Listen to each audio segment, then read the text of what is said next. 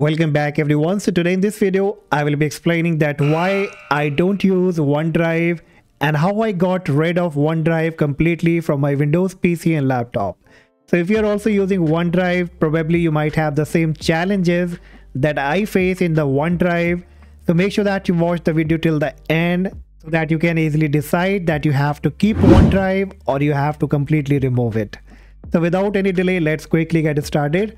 Now the first reason that I don't like about the OneDrive is the low storage plan that you get in the free plan. Now majority of the people are using the free plan, and if I go to OneDrive settings and go to sync and backup, manage backup, you can see that they are only providing 5 GB of storage. That's quite low, and that is the reason maximum time when you open your file explorer, you find a red cross icon around the desktop, document, and the pictures, and even a lot of notification from OneDrive. So that's really annoying. Okay, this is the first part. Now the next part that I don't like about the OneDrive is like it's quite confusing. Let me show you. If I bring to File Explorer here, and now on the left hand side you can see there are 2 different categories. Now here desktop, document, and pictures that you can see. Now these all belong to the OneDrive. Like if I go to desktop, right click on it, go to properties, location, so you can see it's been saved in the OneDrive. Okay, now what is the problem is, if I go to the document of OneDrive and I right click, and let's say if I save any folder here by name test OneDrive, and now if I go to the local drive, like in this PC document, so you can see I don't find it over here. So let me show you. If I go back, so what I'm expecting here, that I saved my data or saved any kind of pictures or videos in my document, and I would be expecting that it should be saved in my local drive as well. But again, as I said, if I go to my local disk C, users, work, and document, so you can see that there is no folder that I created over here. So that's really confusing, and probably you might lose your important data just because of this kind of confusion. Now if I do the same thing over here, if I right click on it, hover up to new, create folder by the name test local drive. Okay, and now on this file explorer, if I go to this PC, local disk C, users, work, document, so you can see this folder has been already been synced because it's in a local drive. Okay, so that is the confusing part. As I said, there are a lot of confusion, the low storage that I really don't like about the OneDrive. Okay, now if you want to go and upgrade your plan, probably that can be a better choice for you if you want to upgrade the plan, but at least I won't recommend you if you are going with the free plan. Now, the next reason I don't like about OneDrive is the limited file sharing option. So OneDrive doesn't allow you to do any kind of file sharing between OneDrive users. So that is another drawback I don't like about it. Next, if you're using any kind of email account that belong to Microsoft like Hotmail or Outlook.com, then probably you will not be getting any kind of email, or you will not be able to send any kind of email if your OneDrive storage has been full. So that is another major drawback that I found in the OneDrive limited storage plan. Next is the weak data privacy, and if you think highly of data privacy, then OneDrive isn't a good choice because it is developed and managed by Microsoft. Even if your data is encrypted, Microsoft can still get access to it. Okay, so I consider it as a weak data privacy. And now the last reason that I really don't like about the OneDrive is the synchronization.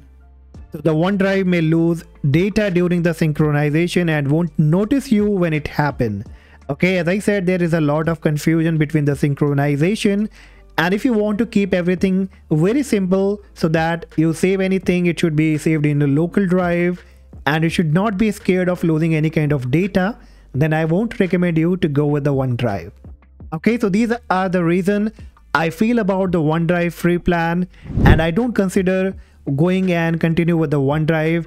So now let's say that how you have to uninstall it completely, how you have to completely get rid of it. So there are a few steps that you have to follow in order to completely get rid of it. First, what you will have to do, look for the OneDrive icon at the right hand corner, right click on it, click on the setting gear icon, then click on settings. Now here in the sync and backup, click on manage backup and disable all these document, picture and desktop backup which has been enabled. So toggle it off, click on stop backup and do the same with the pictures and the desktop or whichever has been enabled. And once you are done, you have to click on close. Now here in the OneDrive setting, click on account and then you have to click on unlink this PC. Click on it, then click unlink account again. And now you can see that the account has been unlinked, but the OneDrive is still running on your computer. And sometime it happened that automatically signing into any other kind of Microsoft account can let you sign in again back to OneDrive. So what next you will have to do, click on your Windows search, type appwiz.cpl, hit the enter key. Now here look for the Microsoft OneDrive, right click on it and choose uninstall. So once it's been uninstalled, we also need to assure that it's not been running in the startup and in the services. So right click on the Windows icon, click on Task Manager. Here in the Windows 11 from the left in menu option, you have to look for startup apps. And here you have to look for OneDrive. And in case if you find the OneDrive, then make sure you right click on it and choose disable. Okay, once you are done, close it. And finally you have to click on Windows search again, type services, hit the enter key. And here also you have to look for the OneDrive. So first you can press the O key so that you can come to the O section and look for OneDrive. If you don't find it, then press the M key from your keyboard so that you can come to the M section and look for Microsoft OneDrive. Now the possibilities are that you may find the Microsoft OneDrive, probably you may not. So, but still you have to assure that the OneDrive is not running over here. Like on my end, I don't see the Microsoft OneDrive, so that's okay. But if you find the Microsoft OneDrive, then you have to double click on it. And from the startup type, you have to choose it to disabled. And then you have to stop the service. Then click on OK, and now you're all done.